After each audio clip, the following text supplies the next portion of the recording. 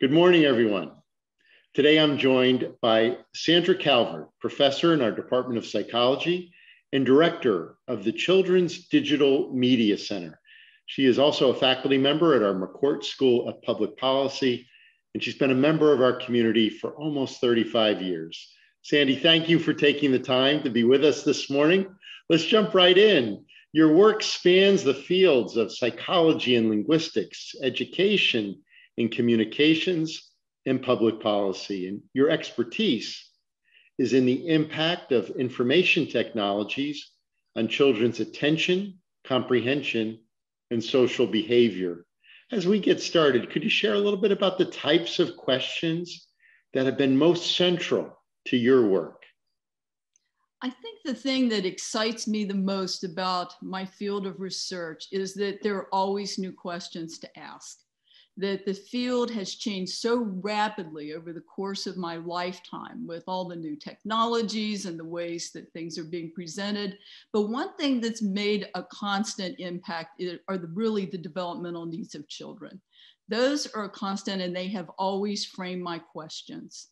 So questions about how can we optimize children's development? How can we educate them as we entertain them with technologies where you're not a captive audience, where you vote with your eyeballs or your hands and you can just leave.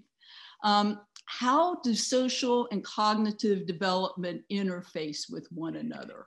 So how do our relationships with media characters then impact our learning? So I'm really excited about, friendships, how we can cultivate friendships, how we can cultivate cognitive skills by playing a game like Wii, which is an active video game. So the kinds of things that I am most fascinated about is how to improve the lives of children and families in our country and throughout the world. Oh, thank you. In introductory comments, I mentioned that you're the director. You're also the co-founder of the Children's Digital Media Center. Tell us about the work of the center and the kinds of research, the types of research that you and your colleagues are contributing to. We began with a grant from the National Science Foundation. The Children's Digital Media Center was a consortium of universities and scholars in different places: Northwestern, University of California, Los Angeles, University of Texas. Over the years, some of that composition has changed, but it came from the vision of people who saw, hey, what we could do is really use technology to improve children's lives. And the big question that we started off with had to do with this change that we were seeing between observational and interactive media. So what are the different affordances of watching versus interacting with media? And then how does our identity, how does who the kid is interface with what they take away? Because people don't just come a blank slate. So that was one big question that was overarching across multiple centers, multiple places that were part of the center. Then we moved into very early development. Could babies and toddlers learn from media, which was a hot controversial topic? The American Academy of Pediatrics banned it. And we were like, well, not so fast, because older kids watch with their younger siblings, and some of these programs are educational. Is it impossible for them to learn? So we went after that question. We tackled obesity. I was on a National Academies panel, and we were really trying to delve into the obesity issue. And one of the things that we thought about is that the characters and the marketing could also be used to get them to eat healthier. And so that was a driving direction of yet another grant. And then we looked at having kids in low income neighborhoods who were overweight. And if we could get them to use the Wii, this was with Amanda Stiano, one of my doctoral students who is flourishing now. And we looked to see if we could get them to lose weight by playing in teams. And if they cooperated with each other, they lost weight. But if they competed as teams, their basic executive function skills increased. They got better at planning, I think because they had to figure out a way to win against the other team. So now I am just fascinated, Jack, by just the characters themselves. the kinds of relationships that kids form with them and how they learn from them. So, you know, do they have close emotional relationships? And now they talk back to the characters in increasingly interactive ways. So that's where I am now. Oh, that's fantastic. Could you share a little bit more about the kinds of programs that you're examining, the educational impact and the opportunities that come from these programs? You mentioned Are there others that you've explored? Well, Dora the Explorer is probably my favorite show of all time. I study Dora constantly and have become very good friends with the Dora people. So they have been very generous to share their assets with us so that we could create programs. Evan Barba from CCT helped design a program that we used that became one where it was a prototype so characters could interact with kids. So we used Dora. We also used Diego. So, and I'd studied Dora in the past. So she's just one of my favorite all-time characters. She's an adventurer and I just adore her. Sesame Street. Sesame Street is a wonderful program and it is the gold standard of children's media. One thing we do is we've taken the characters in the form of puppets. And then we have used those puppets to teach kids things like how to seriate, which is sequence objects, which is an early math skill. And we've done that with Dora, you know, in a different way. But we also took characters that kids didn't know and we built relationships with them. One is Dodo, who is this lovely character from Taiwan that I met when I was over there giving a series of talks.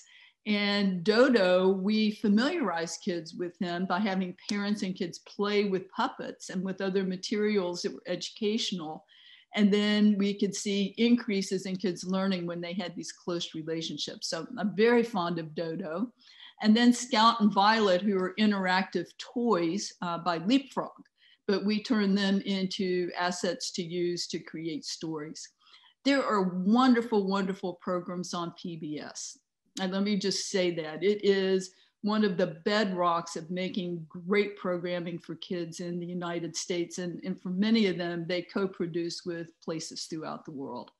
Oh, that's fantastic. Thank you. Now, as the pandemic began, our children had to transition to virtual learning at home. In most cases, this involved an increase in their interaction with technology. Last spring, you and your colleague, Rebecca Ryan, offered advice for teacher parents who were called on to supplement their children's education. Could you reflect on the role of technology for children as we've navigated home learning? And are there lessons you see as students return to in-person and hybrid learning? I would say that the task that parents took on during this pandemic has been unprecedented, and my hat is off to every single one of them because this has been such a difficult time. Many of them also work outside the home in addition to inside the home. They've now become their children's teachers.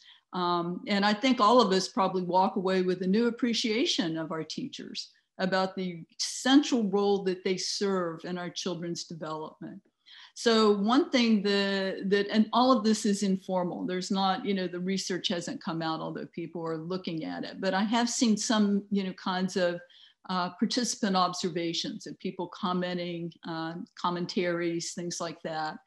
And some of them have argued that it created a normalized life, even though it was different, that their kids were still able to go to school. This was in Australia, and they were talking about, we had all these fires, our kids could go to school, we could go to work, that there was a kind of a way that technology was able to open up things for us, like using FaceTime, like we are right now, and Zoom. Well, actually we're Zooming. So, there were these affordances of technology that allowed us not to be so isolated.